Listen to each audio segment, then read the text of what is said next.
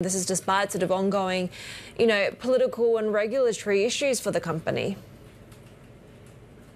Well, here in China, I think you have to remember they are not going through the same challenges. ByteDance, the version of their short video app Douyin here is extremely popular. It's shown itself to be extremely good at e-commerce. People come for the videos, but they stay and spend money, and that's become increasingly clear over the years. As we understand it, revenue has grown in the neighborhood of 30% from 2022. That's about the same pace that it grew last year. We do not, because the company is not publicly traded, we do not have much insight into how much profit that translates into.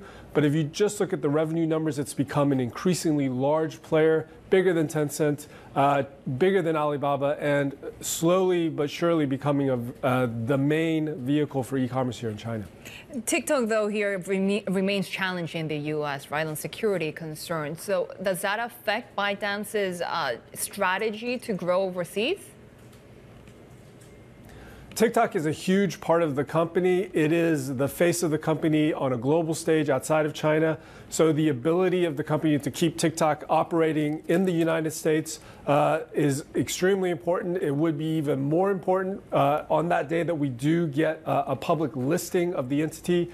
It would tremendously affect the overall value that ByteDance would get for that listing. And so in that sense, and the influence that comes with having that app in the United States, I think makes it very, very important.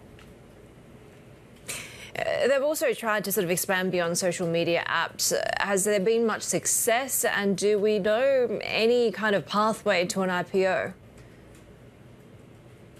So they have tried.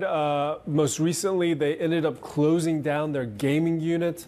That was a setback for the company. They are trying other things, AI, for instance. Lots of Chinese companies are investing in that area. In terms of an IPO, there's been talk that potentially something in Hong Kong, something in the United States even.